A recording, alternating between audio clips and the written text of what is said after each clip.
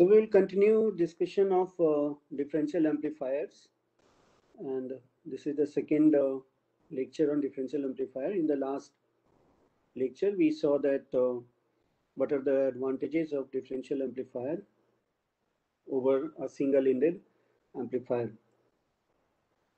So those three advantages, key advantages, were that it will be able to reject the common signal present at the input and both at the output also, and you will be able to apply larger input before the distortion starts.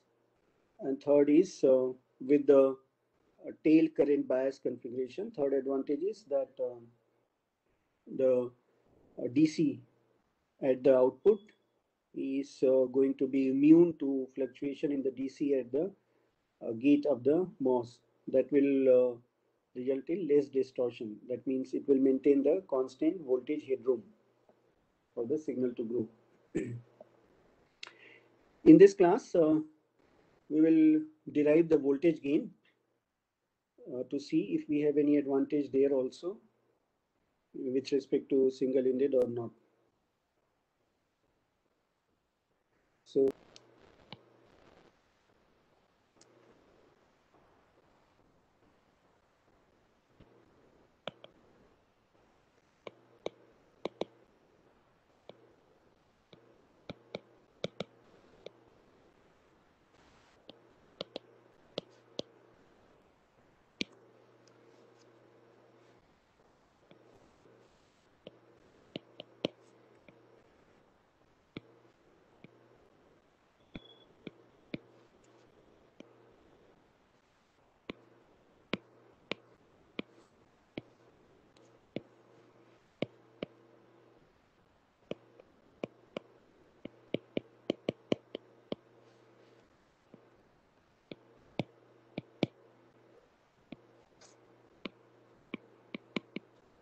So we are going to make this scenario a little bit more general, in a sense that these resistors RD1 and RD2, although they are required to be exactly same in theory, but during the fabrication there could be slight mismatch.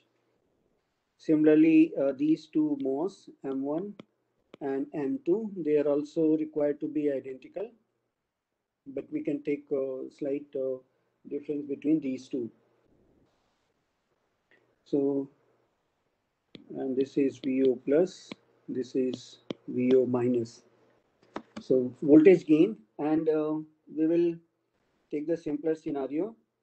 That means we will take lambda is equal to 0, and we will define voltage gain as the output voltage, which is VO plus minus VO minus, divided by input, total input, which is VI1 minus VI2. So this is going to be the definition of voltage gain for this case. There are three ways in which one can find the voltage gain for this circuit, and today we will see all of them.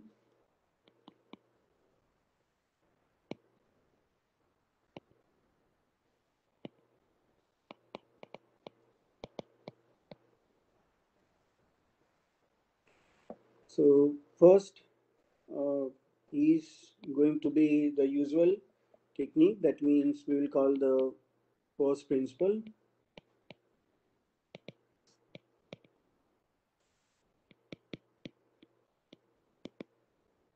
That means substitute the MOS by small signal model and then solve for the desired quantity. Second technique is going to be superposition principle.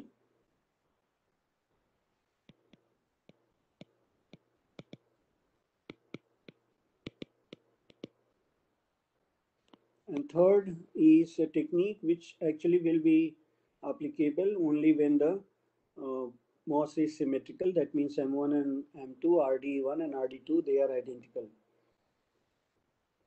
So that technique is called half circuit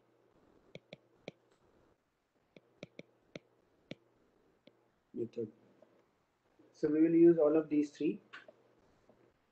So first, let us try to use the uh, first technique, that is a half circuit method.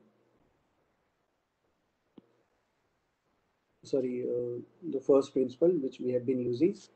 So we are going to substitute MOS M1 and M2 by small signal model without channel length modulation, no channel length modulation, and we will take RD1 and RD2 distinct. So we have to find out the small signal model, and there are two voltage sources, VDD and minus VSS. So these two will be grounded or removed, and we have a DC current source ISS. So this also has to be removed from the AC model, and removing current source is open circuiting. So at the source, at the common source of both M1 and M2, there will be open circuits towards minus VSS in the small signal model. So now let us draw the small signal model. So we have here first MOS, and this is drain 1 from where we take output, and then we have RD1. Similarly, we have here second MOS. Both the MOS, they are connected at their common source, and then we have drain 2 from where we take the output, and this is RD2. This is GM1, VGS1, and this is GM2, VGS2. So here this is gate 1, that means VI1 is here, right? So,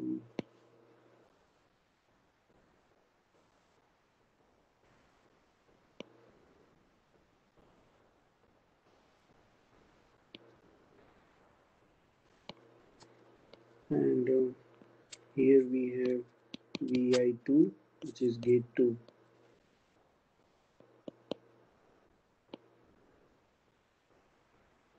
So this is the small signal equivalent model of the circuit which we want to solve. We can label this as VO plus and this as VO minus.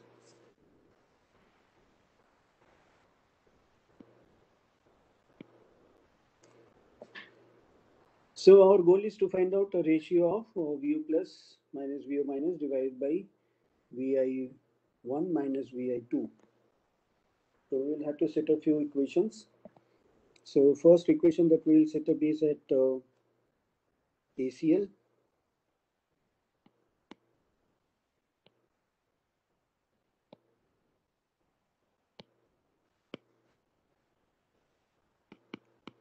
ACL at drain 1. So here we have current coming from RD1, which is minus VO plus divided by RD1, and this will be equal to GM1 VGS1, where GM1 and then this VGS1 can be written as VI1 minus VS.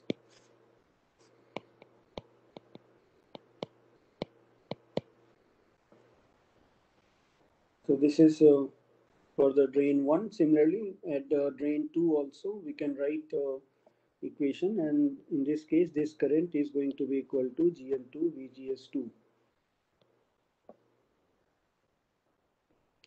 So at drain 2 minus VO minus divided by RD2 is equal to GM2 VI2 minus VS. So our objective is to find out VO plus minus VO minus. So for that we can multiply 1 and 2 by RD1, RD2 and then do the subtraction. So when we carry out RD1 into 1 minus RD2 into equation 2, this implies minus VO plus minus VO minus is equal to RD1 GM1 VI1 minus VS minus RD2 GM2 VI2 minus VS. So here we have unknown Vs appearing in this equation. So we can separate out Vs part. So that will give rise to minus VO plus minus VO minus equal to RD1 GM1 VI1 minus RD2 GM2 VI2 and then terms related with Vs.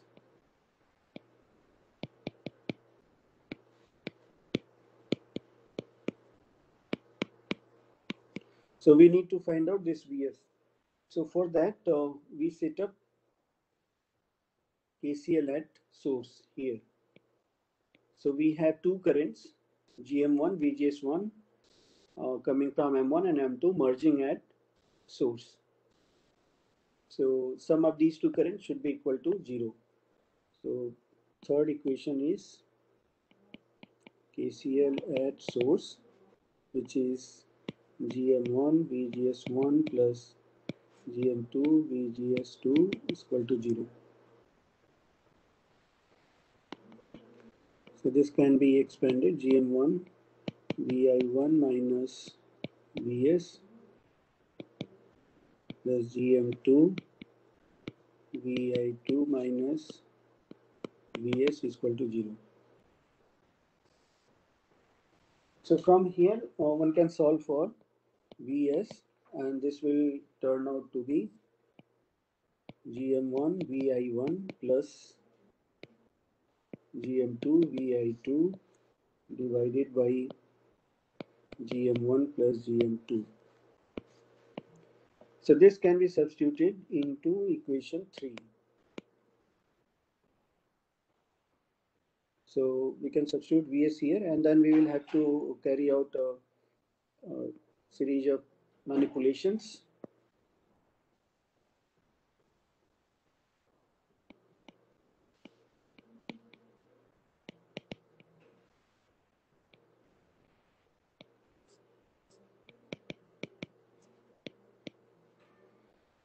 And then carrying out the manipulation, one can find out VO plus minus VO minus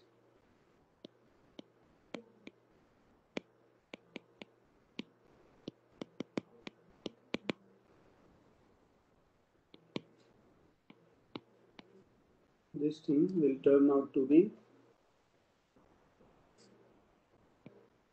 GM1 GM2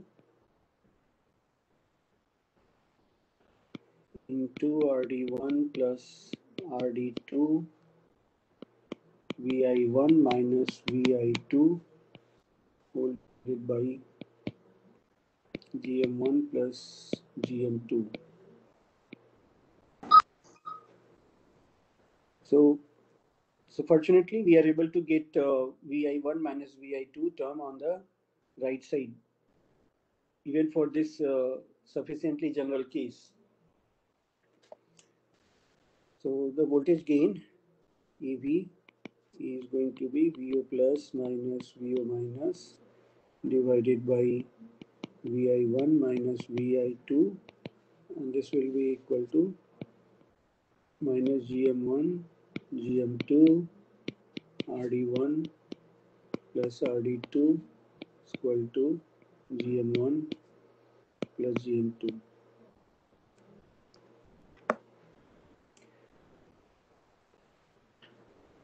So this is the generalized voltage gain. Now we can take the special case of this differential amplifier and try to compare the gain for this case with the gain of a single-ended common source amplifier and try to see that whether there is any advantage or not. So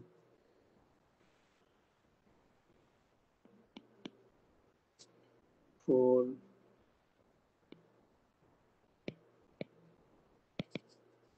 symmetrical case, that is RD1 is equal to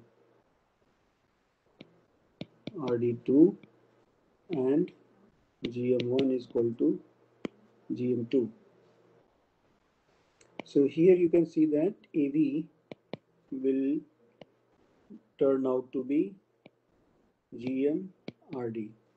So actually in terms of voltage gain offered by differential amplifier, we see that there is no advantage with respect to that of the single-ended case. So this is one conclusion for the symmetrical case. Second important conclusion is going to be related with Vs, the source voltage that we derived here. Right. So here you can see that when GM1, GM2, they become identical. In that case, the voltage turns out to be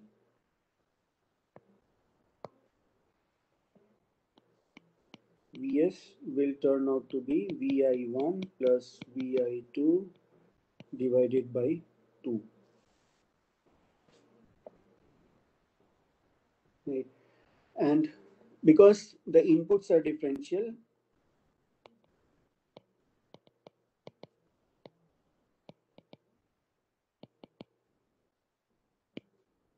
for differential input, Vi2 is going to be magnitude wise same as Vi1, but only the sign difference will be there. So both will be identical but of opposite sign. So this implies that Vs is going to be 0. That means AC grounded. So it will have certain DC voltage, but the AC voltage at the source, common source, is going to be 0.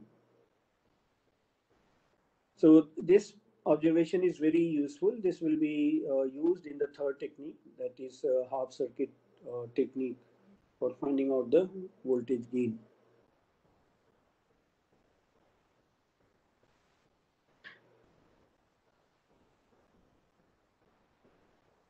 So now we are going to apply the second technique, that is the superposition principle, to find out the voltage gain of this circuit.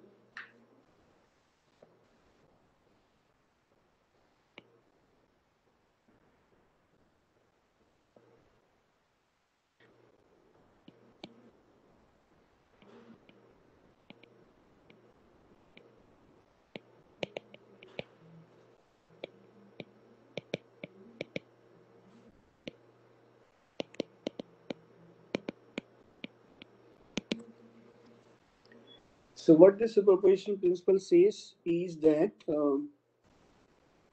since we have two independent sources,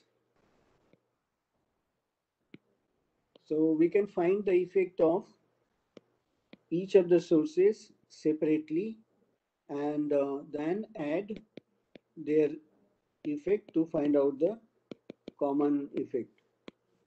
So here we have Vi1, one source, we have Vi2, another source, both are independent, although they are related, that is not an issue.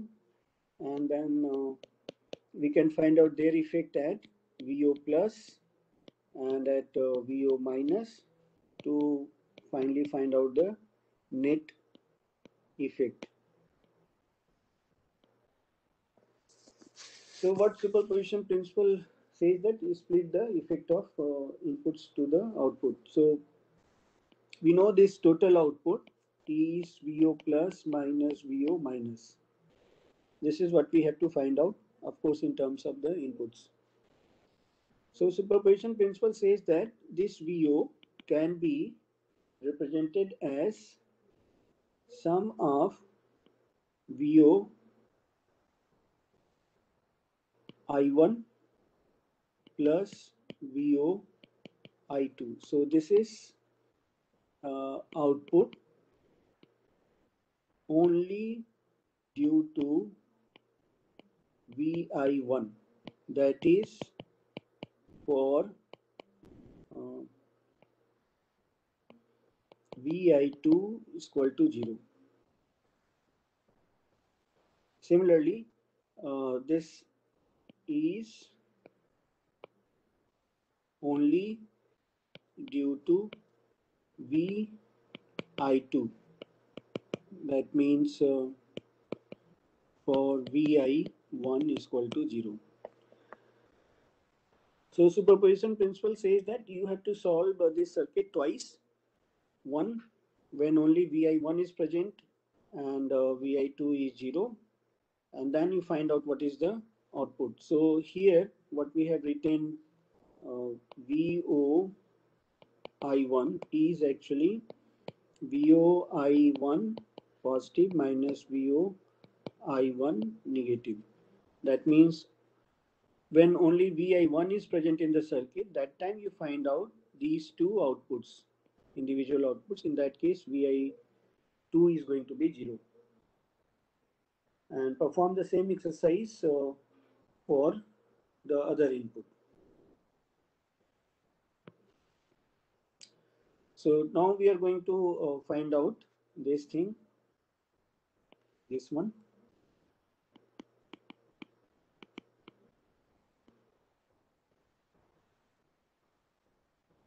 Right, so this says that circuit is now going to be this one.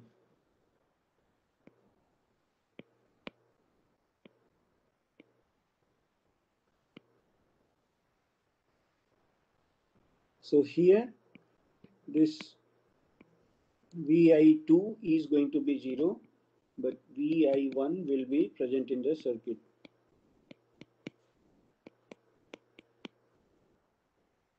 And this time we will call this as VOI1 plus, and this output as VOI1 minus.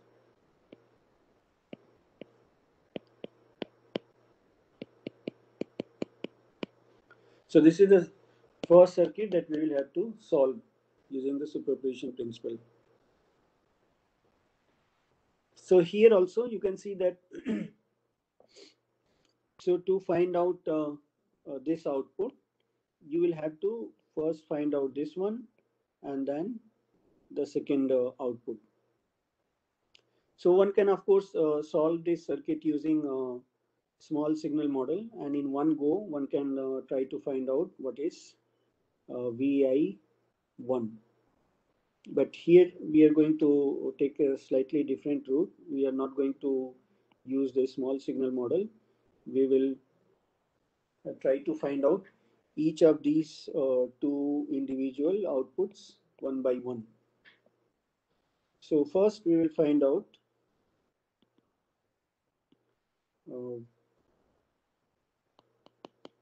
VOI1. This is what we are trying to find.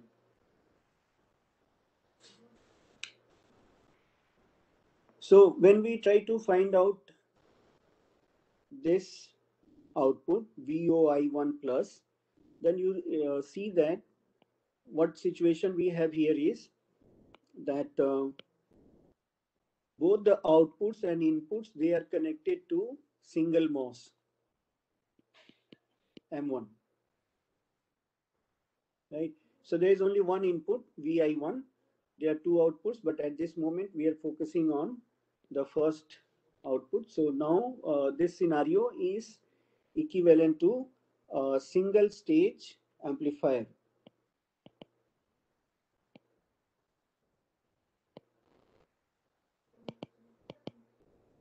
In fact, this amplifier is single stage CS amplifier, common source amplifier, because you can see that input is at the gate and output is at the drain.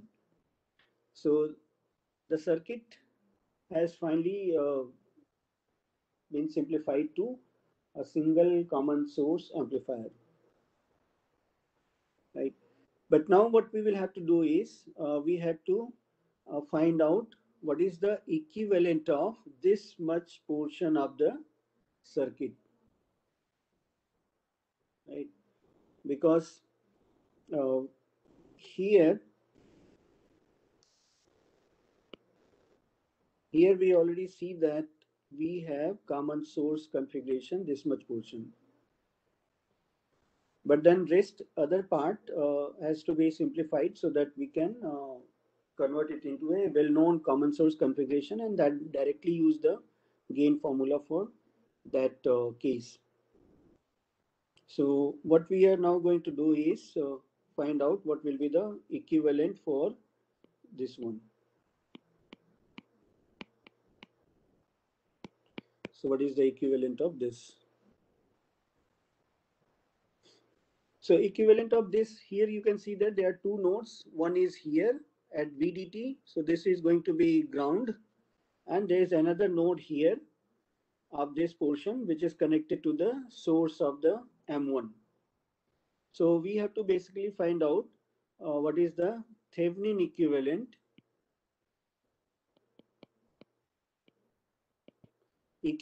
of this M2 and other portion, and then substitute that Thevenin equivalent here at the source of M1.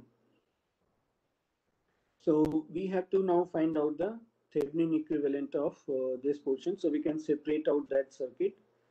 So it is this circuit whose Thevenin equivalent we are trying to find out.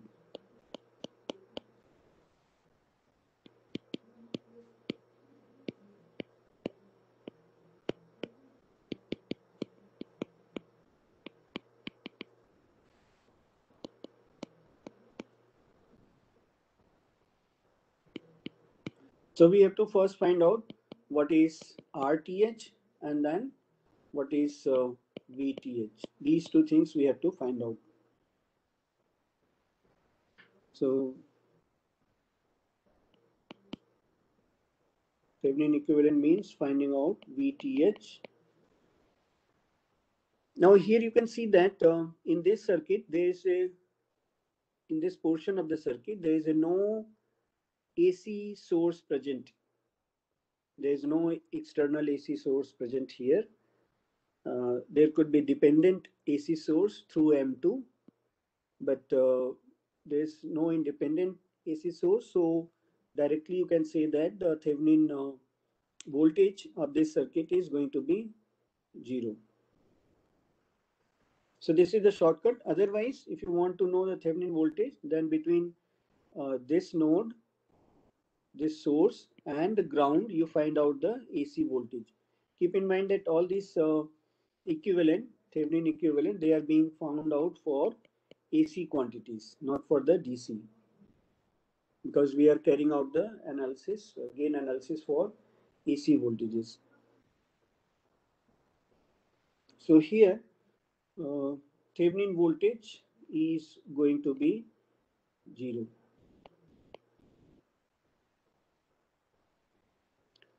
So this Thevenin voltage is not going to be there. Only some resistance is going to be present there. Now you see that what we have here is looking at source towards the circuit, we have two paths. One in this direction, another in this direction. So if you connect external source, they are the two paths that the current will try to take.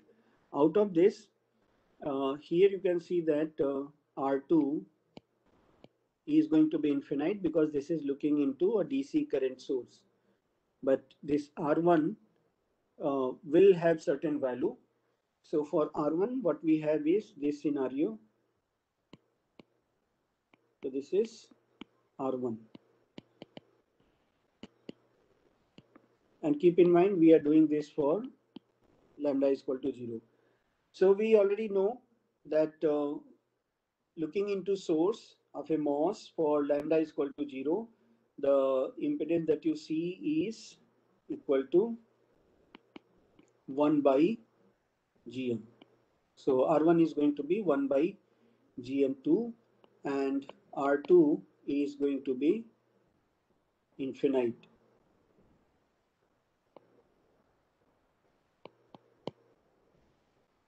Right. So this is that RTH, which is parallel of R1 and R2, is actually equal to simply 1 by Gm2 with no voltage source. So this entire circuit at this point can be substituted by RTH only. So this whole circuit will get reduced to this version.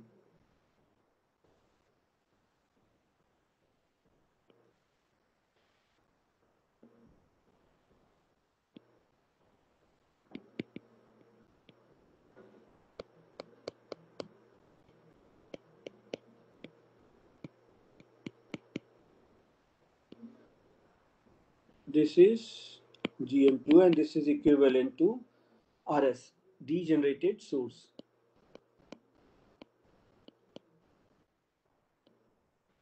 So we see that for superposition principle when applied for the first case, and that too when we are trying to find out the first output due to the first input, in that case the circuit has become degenerated CS amplifier with lambda is equal to 0, right? So we already have studied this circuit. We know the formula for the voltage gain of this circuit. So here voltage gain AV CS for degenerated case, we know that is given by minus RD divided by RS plus 1 by GM. This is the standard formula. Now we can adopt it for our case. So it will become minus RD1 divided by RS. RS is 1 by GM2 and GM is basically 1 by GM1 ABCS. So this is for this input and this output. So this is basically the ratio of VOI1 plus divided by VI1. So from here we know VOI1 is equal to minus RD1 divided by 1 by GM2 plus 1 by GM1 into VI1. So one quantity is now known, this plus 1. So this is still the first part of the first circuit for the superposition principle. We still now have to find out this quantity, right? The second output, this one. So now what we are going to do, we are going to overlook the first output, though it is present in the circuit, but we are not interested in finding out. We have in fact already found out. So now we are going to focus only on this part. So now when you see this part,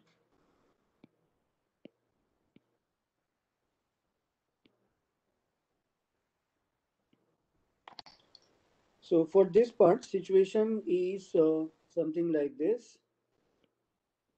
that now input is to one MOS and the output is to the second MOS. So actually this situation is now a two-stage amplifier. But we will not exploit that idea to find out this desired voltage. What we will do is uh, we are going to substitute this much portion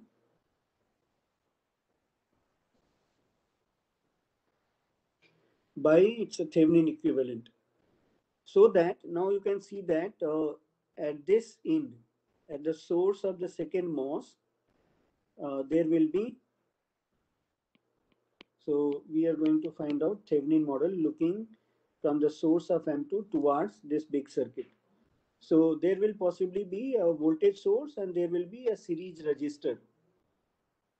So that, if we are able to find out, will reduce this whole circuit to that of common gate case, because you can see that output is being taken from the drain and there will be some source and with some resistor at the source of the M2, and the gate is grounded.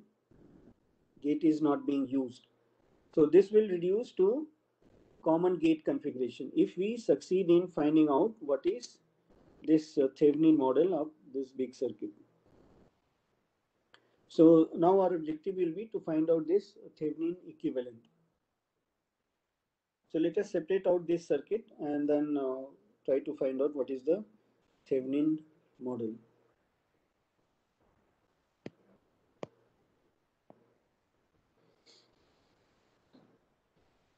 So circuit is this thing.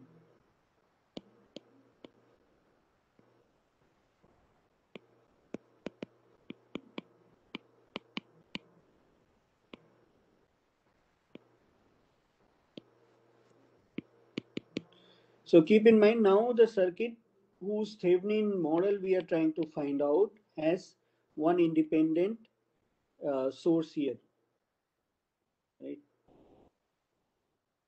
This independent source VI1, which is going to be AC.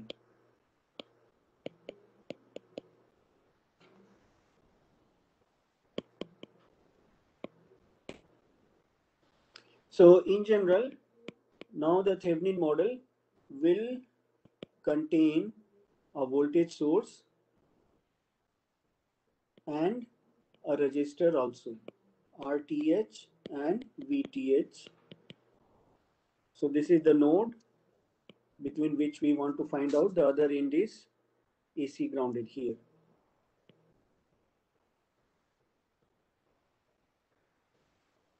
So here you can try to find out what will be the Thevenin model for this case. So I will mention the result only directly. So if you try to find out RTH, so for finding out RTH, what you will have to do, you have to remove all the external sources present in the circuit. So this is what you are going to do. You are going to make VI1 is equal to 0. So when you do this thing, this scenario, this circuit reduces to the previous circuit that we analyzed. And for previous circuit, what we found was RTH was 1 by GM, looking into the source here, because in this direction, the impedance is going to be infinite. So since this is MOS 1, so RTH will become 1 by GM1. Now, we have to find out what is VTH. So VTH, for that we will have to take the help of a small signal model to find out what will be VTH. So you can analyze this circuit.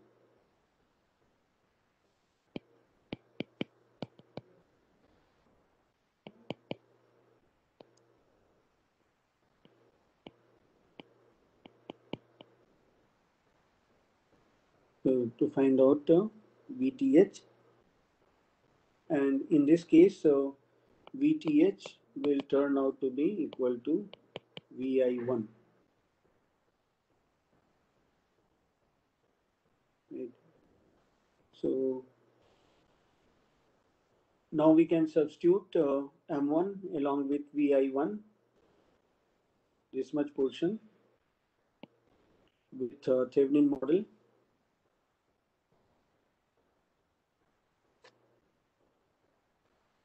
And the resultant circuit is going to be like this.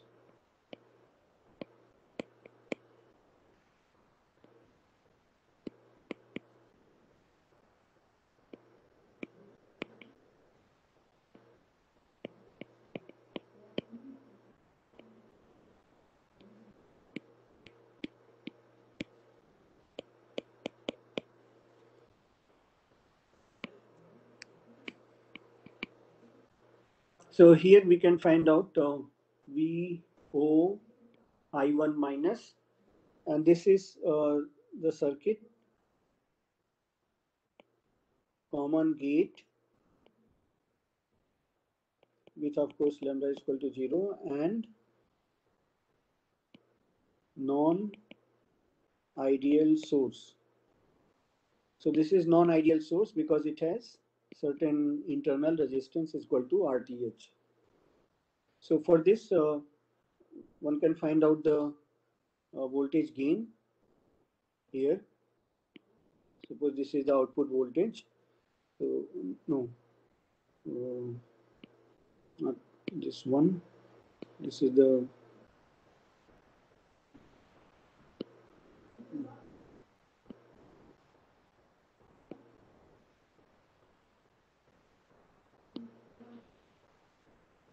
with respect to this voltage, one can find out voltage gain AV CG is equal to VOI1 minus divided by VTH, and this turns out to be of same formula as the common source with no negative sign. You know that common gate and common source, they have same gain formula for simple cases for lambda is equal to 0. So here we have AVS VOI1 minus divided by VTH is equal to RD2 divided by RS. So RS is basically RTH, which is 1 by GM1, and this GM is for the mass 2. So this is 1 by GM2. And this VTH will turn out to be same as the input, external input. So VO1 minus will be equal to RD2. TH can be taken on that side, right side. So this will become VI1 divided by 1 by GM1 plus 1 by GM2. Right. So this is the second output for the first input. The second input is 0 here at the gate of MOS 2.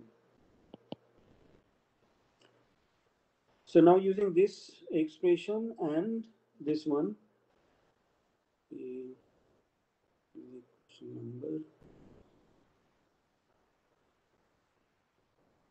So let us call this as equation 4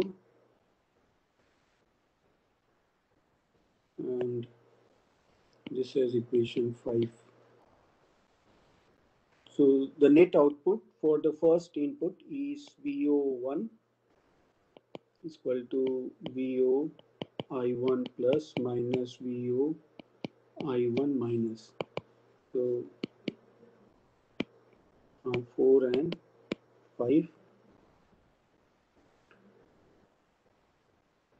We get is minus RD1 plus RD2 divided by 1 by GM1 plus 1 by GM2 into VI1.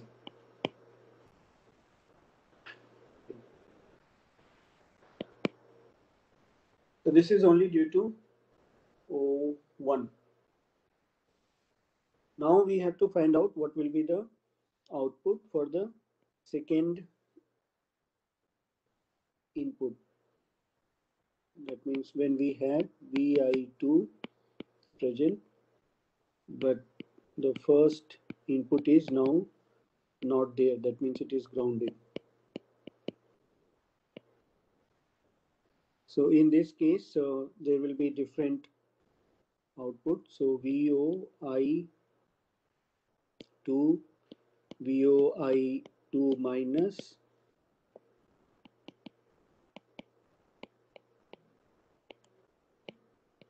for the second input, output is going to be VOI2 plus minus VOI2 minus. So we need not go through the complete derivation once again. One can observe this equation 6. So equation 6, if you observe, is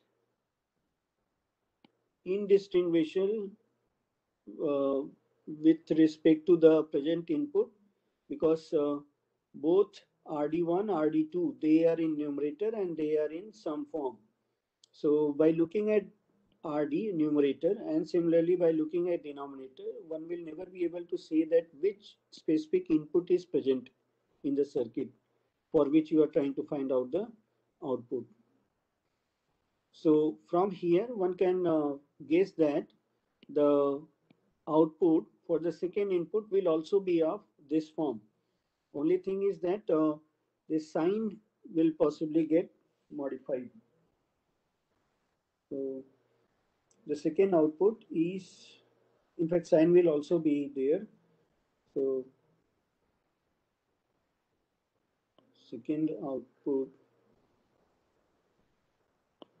VO2 is going to be of form RD1 plus RD2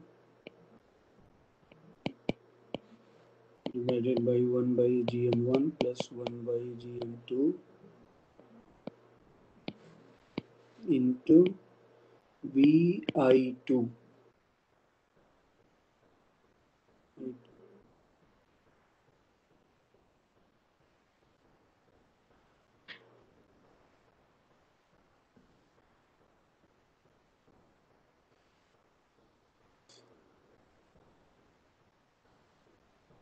So the net output will be simply sum of these two, equation 6 and equation 7.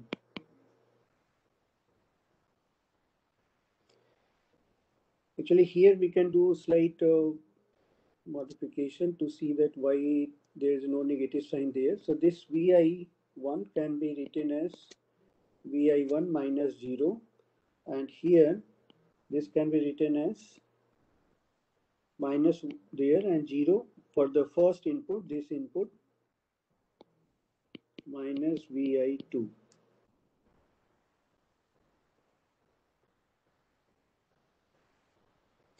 So now the net input, sorry, the net output is going to be VO is equal to VO1 plus VO2. So from 6 and 7, VO is equal to minus RD1 plus RD2 divided by 1 by GM1 plus 1 by GM2 into VI1 minus VI2. So the AV becomes VO, which is equal to VO plus minus VO minus divided by VI1 minus VI2 is equal to minus RD1 plus RD2 into GM1, GM2, GM1 plus GM2. So we get the same formula that we got from the previous analysis.